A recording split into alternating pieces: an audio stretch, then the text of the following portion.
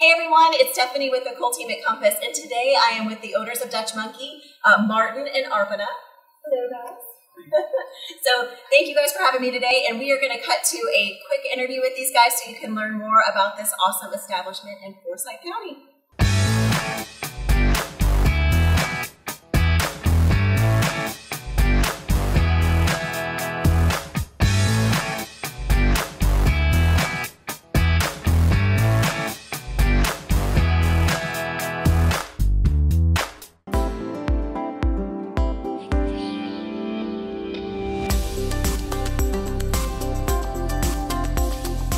I think the primary reason was because we were both tired of fine dining and we wanted to do something that we could work together, a place we could to work together, and because we worked so well together. And we both love donuts. One of our first dates was at a donut shop. They can expect something that's fresh and homemade and made with a lot of love and attention to detail. We make everything in-house from scratch every morning. Nothing is saved at the end of the day. It's either donated or thrown away. So they can expect a great customer service. They can expect great coffee and just a fun atmosphere. Everybody comes in happy, they leave happy. We're by profession cooks, so we've always been in the back of the house in the kitchen, and we didn't have to communicate with customers. We didn't have to communicate with customers at all. Or didn't have the opportunity to. And then when we opened this place, we started talking to people, and we're like, wow, people around here are kind of cool. And we've made a ton of friends just through the shop. So that's probably it. It's just a nice kind of community atmosphere that I think we were never exposed to because we were always stuck in the kitchen. My day usually starts around 3 when I get here, and we start making cake donuts right away. Those are something that we throw together in the morning when I come in. And then I start proofing donuts, and they rise for about an hour and a half, and then I start frying all the yeasted donuts. The yeast donuts is really a 2 or sometimes 3 day process. Where I roll them one day, and then they proof very slowly in the refrigerator overnight.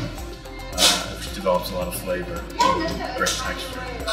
And I've found over the years that it's all about the proofing and letting it rise and being patient with the dough. That really gives you the product. We had an opportunity to open a new shop in Johns Creek on the corner of Bell Road and 41, which is sort of near Apples Bridge Road.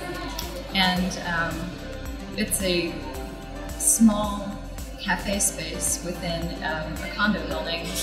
That's upscale condo building, and we are planning to do donuts from here. Donuts will be made here and then brought over there, and then European style potato frites for like lunch, afternoon time.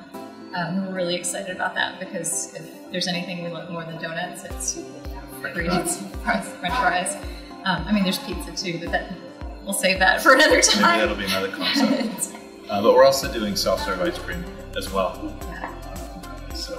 Kind of keeping that whole kind of snacky kind of food contained in one place, and we're pretty pumped about it because it's all the things we like to eat, and which could be good or bad for us depending. And we think other people will like it too. We eat very simply at home. Martin usually makes dinner, and he makes salads for everyone.